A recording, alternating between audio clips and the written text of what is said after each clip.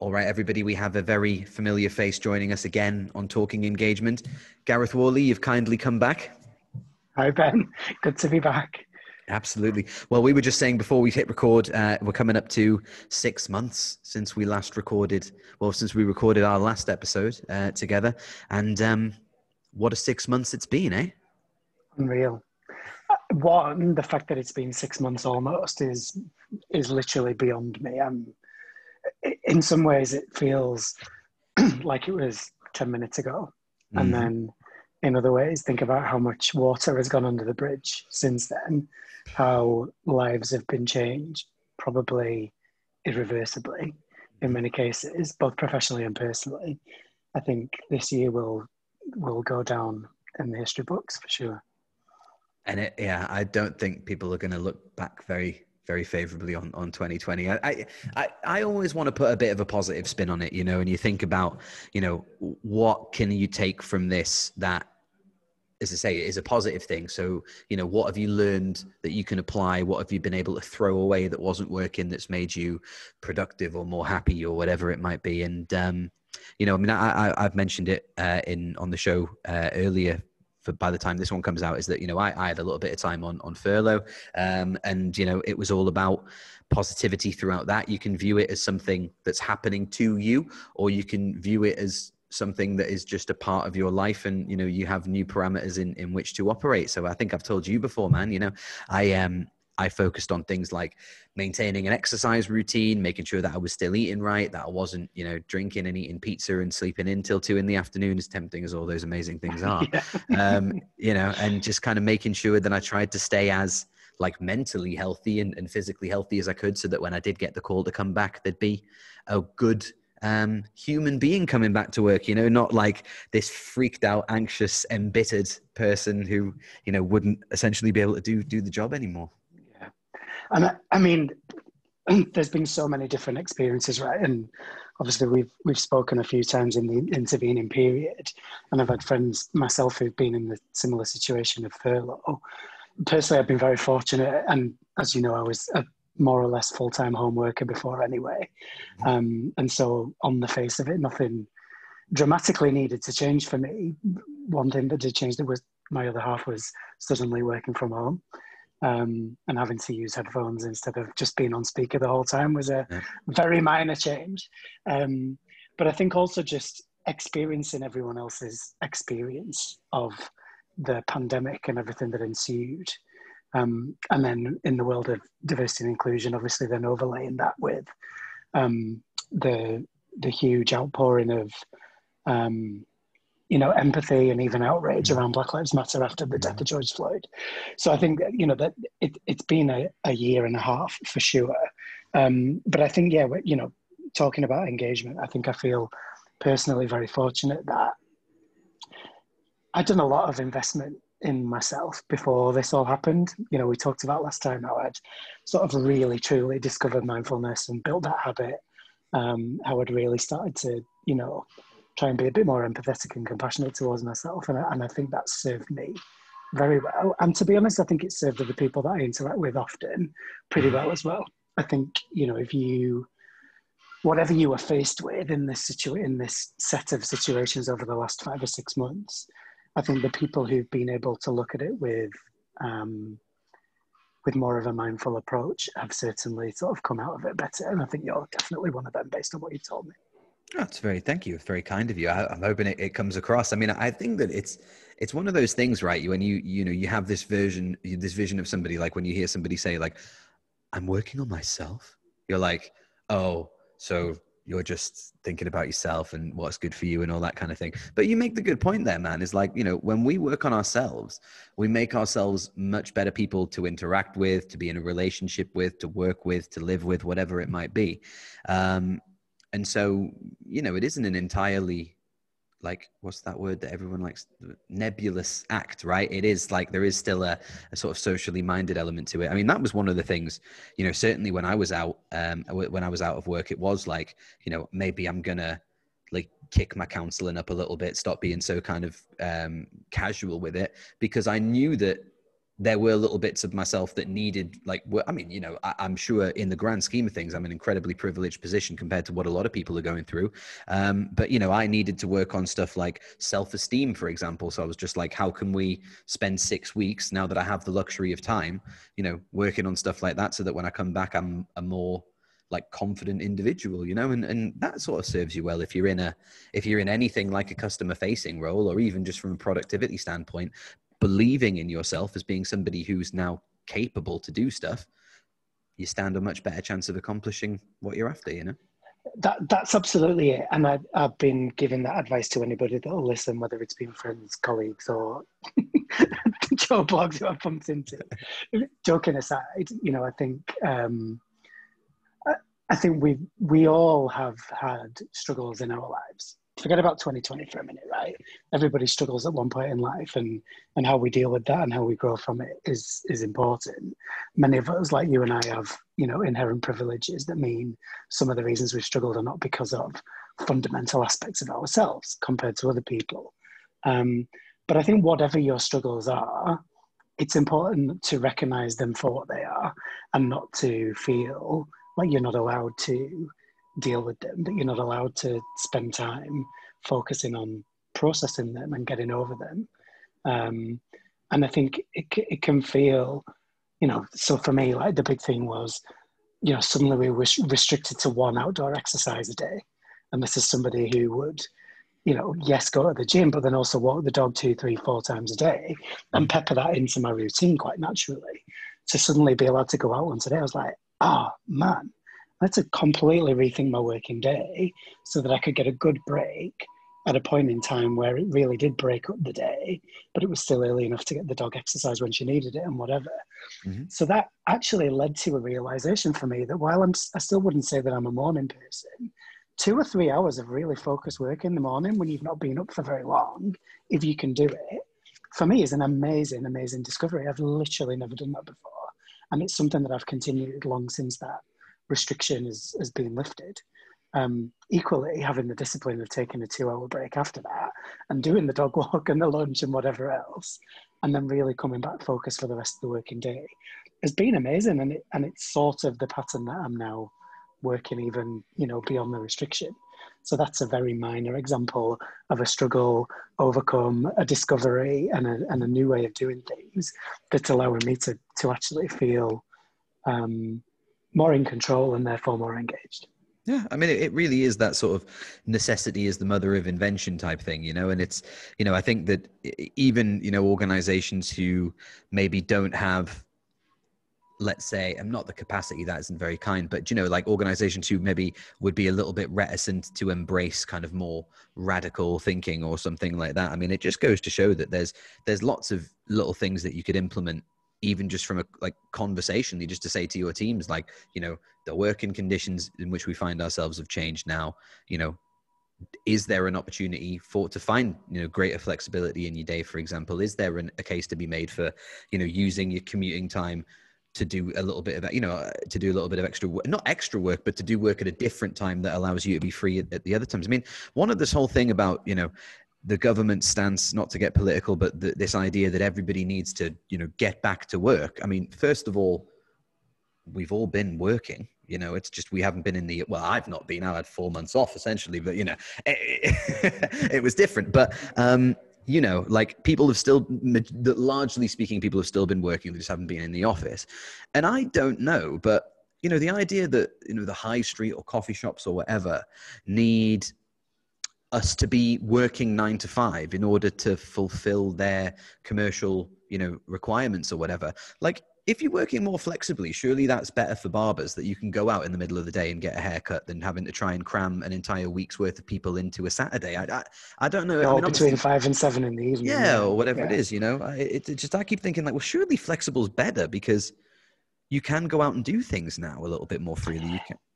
I mean, I think there's so many lenses through which you can look at this, right? And so, you know, my personal passion, which is recently converted into my professional purpose as well, is all about improving working lives and giving people a better employee experience. So I start with the individual first, and that I firmly believe that if the individual is having a positive experience, a lot of which is driven by a sense of inclusion, they're actually going to be doing better for the business, regardless of whether they're in the office or somewhere else. And I've always thought that, regardless of pandemic. And I've been fortunate over 15 years plus to have the flexibility during most of my career to kind of prove that point to myself, if to no one else. But I think, you know, there are realities of some jobs that require a person to be in a place. And then there are realities of some organizations that are just a little bit stuck in the mud in terms of it's not the way we do it. And I think I can get on board with that to a certain extent, but I think if you flip it back to the inclusion lens, and if you flip it back to everybody is a complex set of characteristics that come together into a unique person that needs to feel a sense of belonging, right? That individual has all sorts of different needs in their life, and work is only a small part of that. The workplace gets the best out of that person when they're really able to do everything in their life to the best of their ability.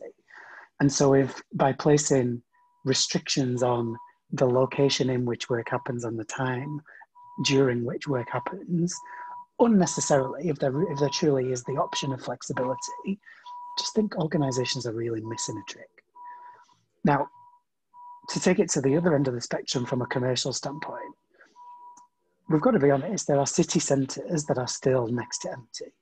And there are businesses with branches after branches after branches of businesses that rely on footfall and rely on people travelling into a city, going to an office and travelling home from a city. And they're not doing very well. That's a dynamic that we need to work through. I haven't got a solution to that, but let's not forget that there's many, many businesses that have that reliance on our footfall. Mm-hmm. So it's all over the place. I agree. I mean, there are a lot of different ways that you can look at it, and I would be very skeptical of anyone who pretends that they have the answers. Right? It's you know it's a very subjective and potentially like specific thing to each organization. And I'm certainly not saying that there is no place for the office anymore. I mean, for people who aren't watching this on YouTube when it comes out, I am in the office, and the reason that I'm in the office is because there's better internet in Newcastle city centre than there is in the Northumberland countryside where I live. I enjoy having a little bit of separation between, church and state. And, when it comes to being in these walls where work happens, and psychologically, I'm a little bit more tuned into what it is that I'm doing. I don't have any distractions. There isn't a fridge here that I can keep putting me greedy face in every half an hour and everything like that. So, I totally understand that there will be some people for whom, working from home is a trigger for anxiety. It's a trigger for loneliness. It's a trigger for distractions. Perhaps you're in I've heard about people who, live in a flat share and, their desk is an ironing board and, or they just have to be in bed all day. You're working and, from a sleep hygiene perspective, you do not want to be, starting to associate your bed with somewhere where you work. It should be somewhere where you completely unplug from all that kind of stuff. Totally. We all have enough trouble switching off from the day 100%. In bed anyway, regardless of having spent the day in bed as well. Yeah, totally. Yeah. So, I mean, is there a place for the office in the future? Of course there is. Is it going to be a communal working space? Very possibly. Is it going to become more of a social space? Because where else do you kind of have those moments of magic that happen, in the kitchen, or when you bump into somebody in the corridor, or, a new starter, you happen to, maybe you started started a business and, you hear somebody mention a football team, you happen to support that football team, and then you've instantly got that rapport with somebody, for example. You can't manufacture instances like that over a Zoom call, especially now where we are, appreciating the irony that this is a Zoom call, completely saturated with Zoom calls. Do you know what I mean? It's I do, and you're right. I think the ad hoc interaction that is what creates those magical moments in workplaces. You have to be so incredibly intentional and so incredibly creative to get anywhere close to that. Hands down, the best meeting of my week is our 15-minute quick chat team meeting with no agenda. Like we literally just, something comes up, we howl with laughter, we spend 15 minutes together, and then we go on and get on with the day. Now, I've spoke to HR people in a lot of organizations during the lockdown, and they've struggled to find those like kinds of opportunities, and to do it consistently across an organization is nigh on impossible. I think what it does highlight is, yes, the importance of the role of the people manager as pastoral as much as, you know, task oriented. Yeah. But also the role of everybody in an organization as a human being. I think my own point of view is that organizations typically place far too much at the feet of people managers. And I think especially during times of crisis, you know, basically people managers have been in charge of looking after their team's mental health. Yeah. That is a tall order. I mean, that is a big ask. But I think the other thing that I've observed, if I can get my words out, is people who are not managers, people who are just, as I say, human beings, stepping up to look out for each other. And actually that takes some of the burden off managers to allow managers to get on with managing. And I would love to see organizational cultures develop more in that direction. Everybody goodness me, I'm struggling today. Everybody needs leadership. Absolutely. We need vision, we need direction, we need to know that we're on the right track, we need to know where we stand, etc. No argument. But does a manager have to do all of the things that we've traditionally asked a manager to do? And in recent times, those extra things that we've automatically required them to do, versus building organizational cultures that make it more of a communal responsibility, I can see that. for each other's well-being. Yeah. And do you think that comes with, do you think it kind of then becomes kind of, I suppose it's a bit of a catch-22 in a way, because I would say that to that, it probably becomes incumbent on the organization to empower the people outside of the leadership roles by virtue of their culture to sort of take that extra level of responsibility. But I could totally see an organization turn around to that point and say, well, yeah, that's what our managers are supposed to do. They're supposed to be the ones empowering and embedding this culture. So it's, I resonate with that. It comes down to culture completely. And it comes down to the kinds of behaviors that you make it clear as an organization are important. Let's talk about empowerment for a minute. So you might have heard me say this before, but you as an organization cannot empower people. You as a manager cannot empower people. You can create a space and an environment where people feel empowered. It's the individual's choice as to whether they feel empowered or not.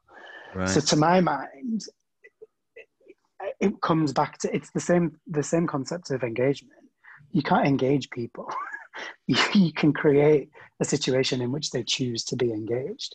And I think that's a fundamental way that we've got to sort of think about the workforce is, are we creating an environment, an experience where these things happen and where people don't think, oh, wow, that's not my job, right? Not my job syndrome is the worst enemy of any organization, because you don't go through people sitting in their box and doing their own thing. That's true. That's true. I think one of the things that, in terms of kind of talking about like comms and things like that, something that sort of through the prism of my own experience, like it radically changes on a depending on how I'm feeling, sort of the ways and the frequency in which I want to be communicated with. You know, like there's some days I really enjoy my 9 a.m. stand up every single day, and I think, oh, I've got lots to contribute to this. It'd be interesting to hear what other people are saying.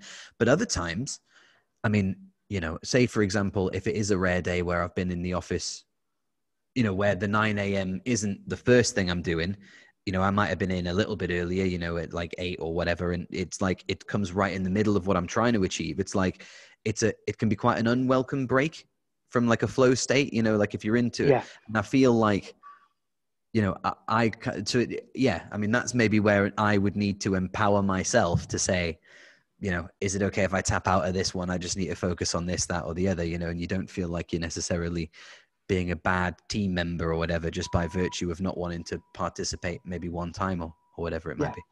Yeah. And I think there's a big part of creating the kind of environments that I'm talking about that comes down to people having the latitude and the choice to make decisions like that, whether it's about, do I attend a particular meeting? Do I join a particular call?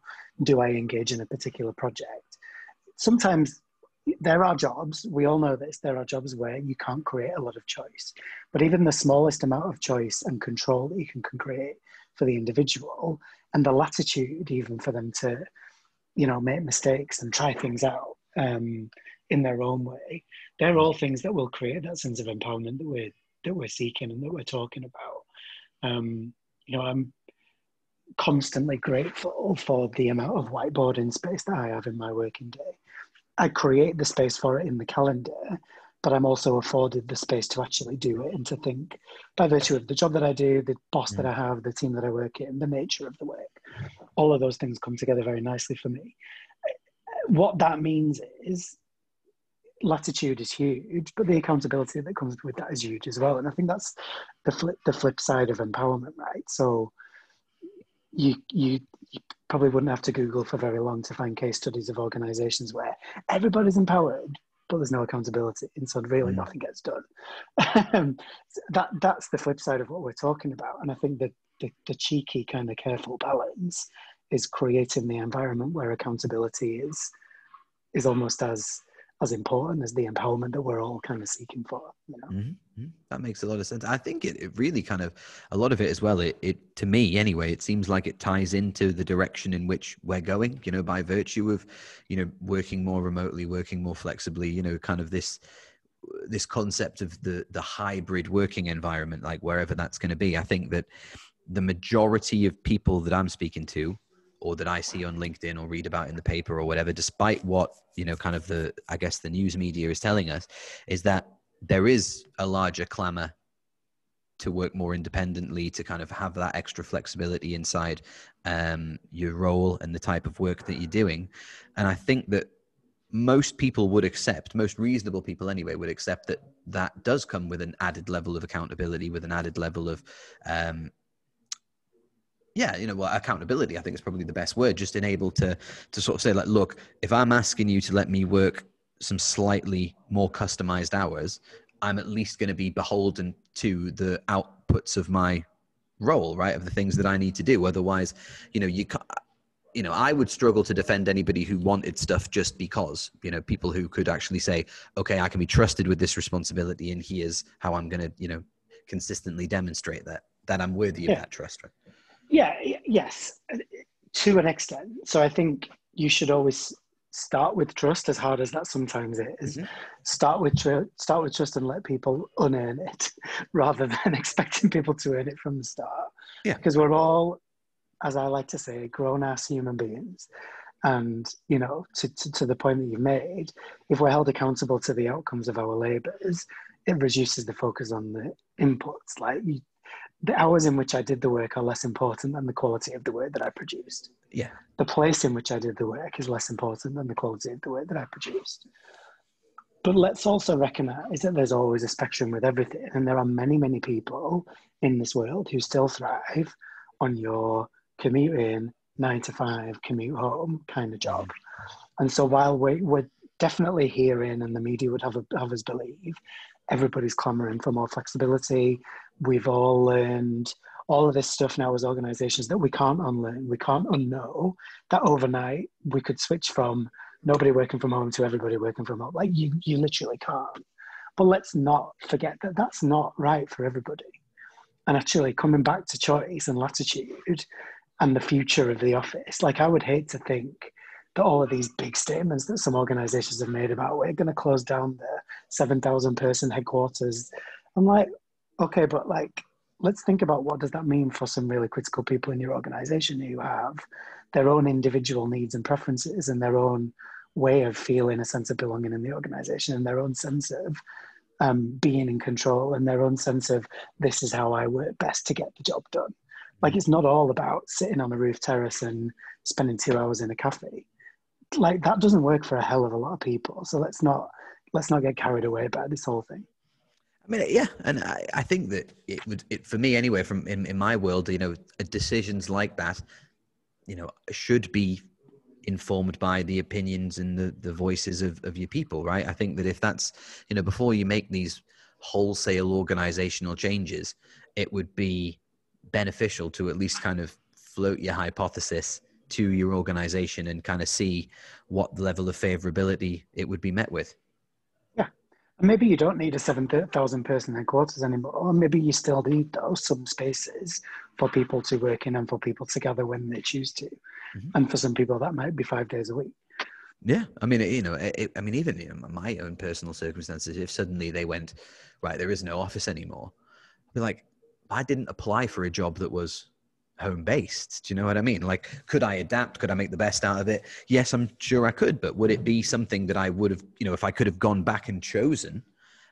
But perhaps not. Do you know what I mean? So, well, and then the onus is on you. So you say make the best of it, but the onus of the situation then is on you mm-hmm. to enable the organization to get the best out of you. Like, do you see what I mean? Like the relationship and the onus is flipped in that situation, because even if that is not what you signed up for, and it's not the way you work best, and it's not the way to get the best out of you, it's imposed on you to still deliver the best that you can back to the organization. That's hard. It is hard, and yet you know, it came so naturally out of my mouth. Do you know what I mean? It's like one of those things where, do you think? I mean, is that something? This is a big question, Gareth, but do you think that's something that sort of, generally speaking, needs to be unpicked a little bit more in sort of the general consciousness of the employee? Oh, we're going philosophical, are we? I mean, it just occurred to me. I just thought maybe that could be Forgive me if we talked about this during the first episode that we recorded together, because I can't remember. I do remember having a conversation with somebody about this at one point. So I had a realization at some point this year, this like epiphany moment that the entire construct of work is basically predicated on lies. So you create this version of yourself on paper in the form of a CV, a resume, that you give to organizations to impress them to take the best version of yourself. And if they're interested, you go to an interview. And it's all on you to prove that that best version of yourself on paper is the best version of yourself in reality. And then if you're lucky enough to be offered the job and then you turn up on the first day, you basically take off your real life coat at the door and you walk in and you perpetuate the best version of you lie for the rest of your working career. I'm being dramatic, obviously. Like if we can chip away at that veneer, and by the way, I think lockdown has done this for a lot of people quite naturally. If we can really open up some of the real me and less of the fake best version of me in the workplace, not just during a crisis, but as an ongoing behavioral shift, then I think we'll unpick that quite naturally. So, excuse me. So if you think about February, right? So the coronavirus existed. It was in different parts of the world. There were maybe a handful of cases in the UK. Nobody had any concept of what was about to happen. So people were still going about their lives with the veneer of lies on them when they went to work. Late March, the switch is flicked. There's a lot of people now suddenly in front of a computer at home using video conferencing pretty much all day, every day for the first time. They never done it before, and suddenly they're doing it all the time. They've got windows into each other's lives, homes, pets, kids, families, situations. And actually, they've been always on. That level of intensity never existed before. It's physically impossible for a human to live through that level of intensity with that veneer fully intact. Just no way. Whether it's as basic as, I've not had time to do my hair today, obviously a big problem for me, or whether it's like my kid's having an absolute meltdown, I'm just going to be on my lap during this call and I'm going to stay on mute because he's crying his head off. Like that stuff never happened before. Even in businesses where people did work from home, the veneer was still on. The veneer, to a large extent, is gone. So if you then think about that in the context of what I was saying to you before, like you flipping the onus on yourself to get the best out of yourself on behalf of the company, like that construct has already started to break because of the breaking of the veneer through the lockdown. The risk is that organizations try to go back to normal, and therefore they reconstruct the veneer on everybody by default. Because then all of the realness, all of the flexibility, all of the emotional connection, all of the opportunity to be more cohesive as pairs of individuals, as small teams, even, you know, bigger parts of organizations where this new environment has created this level of intimacy. Like we just can't go back to how that was. But likewise, we also need to find a new way of being, because I don't feel like what we've landed with is sustainable either. And actually, I feel like we're probably at risk of a new kind of veneer appearing, which is the Zoom fatigued veneer of, I'm always on camera because I feel like I should. I'm always smiling through gritted teeth because I feel like I should. And actually, yes, it might be intimate, and yes, I might be sharing more than I did before, and my kid might be in the background, but my new veneer is, I'm fine. So there's lots of nuance to this, and lots of potential risk to try and get ahead of. I would argue that there's as much for the individual to do to get ahead of it as there is for organizations to do. Yep. Because again, coming back to latitude and choice, it's a place in which you could apply that latitude and choice, because this is what my blank slate, this is what I'm going to draw on my blank slate with my piece of chalk.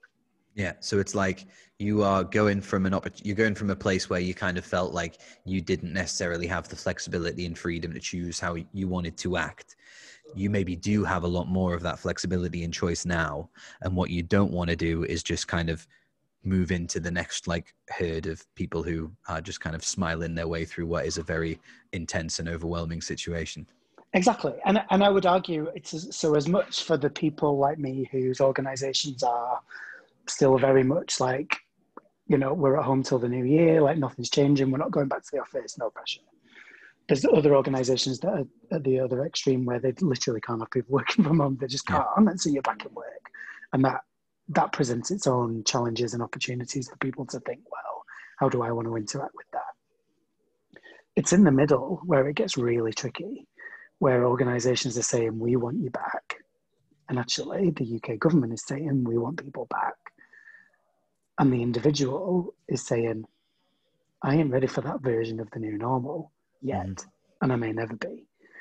And the real rub and the real space for negotiation, friction, conflict, I think is in those kinds of organizations where the push from the company is stronger than the pull from the employee. And that worries me in the sense that, you know, it almost feels inevitable that there is going to be like, you're going to reach a situation where you can't really compromise anymore. And there's going to be, you know, potentially good people whose circumstances are preventing them from being able to carry on in jobs that, I mean, I bet, you know, in the worst case scenario, people who, you know, can't do jobs they enjoy anymore, people who jobs that they were, you know, perfectly suited for and all that kind of stuff. They would otherwise want to do, but feel unable to do now. Yeah. I think, I mean, again, you know, sort of rose tinted specs of mine, you know, it comes down to, a part of it comes down to communication, you know, and I think trying to keep those channels open as much as you possibly can, and being, I guess, like, you know, you've both got to be as understanding as you possibly can, you know, because I think there's, you know, somebody made the good point to me. I was talking to David Blackburn at the FSCS the other day, and he was talking about sort of what it was like to be part of a people team during this. And he was saying, you know, you have to be, you know, you have that pastoral responsibility. You still, you know, you're kind of trying to be somebody's comrade, someone's confidant, somebody's, you know, therapist, somebody's, you know, whatever else it might be. And of course, all the time that you're doing this for other people, you know, your holiday's being cancelled, your partner, you know, their job might be at risk. You can't, you know, you know, get out and walk the dog, whatever it might be, you know?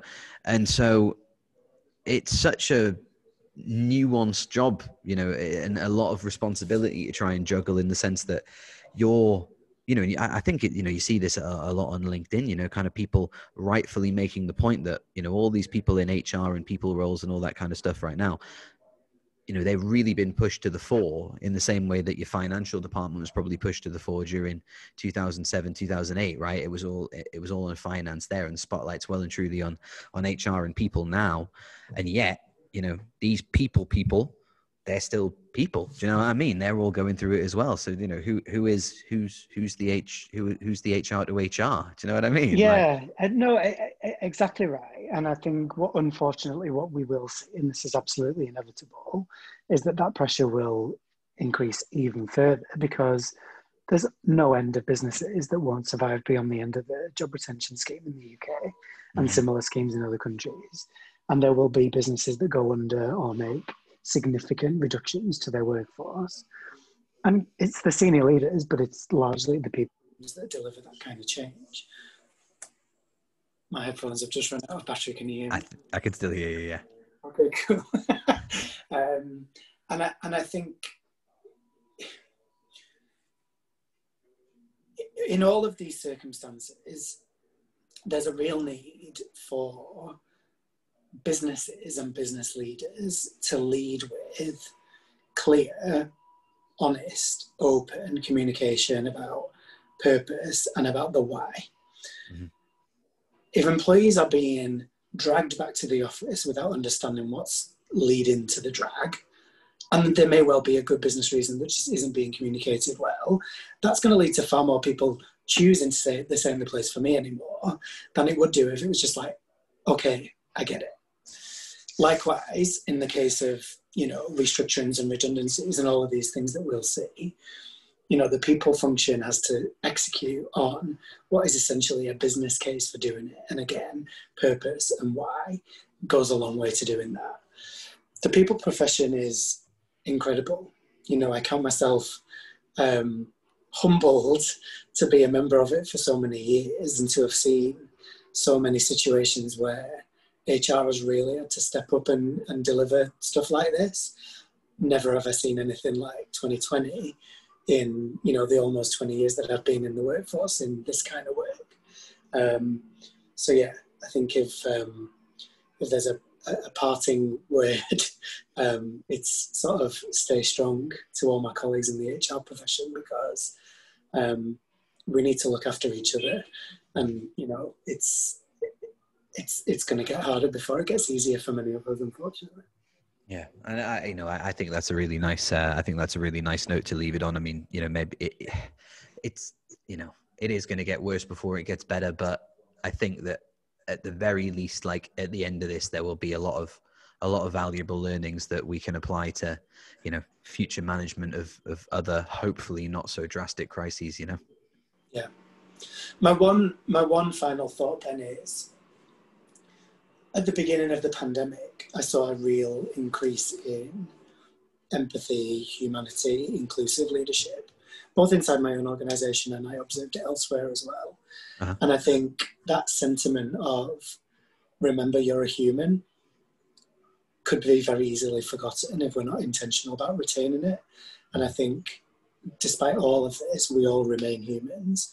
And that's been so powerful, and that's one thing that we can't lose from all of this. Yeah, keep the humanity, and hopefully everything will be all right in the end. Yeah.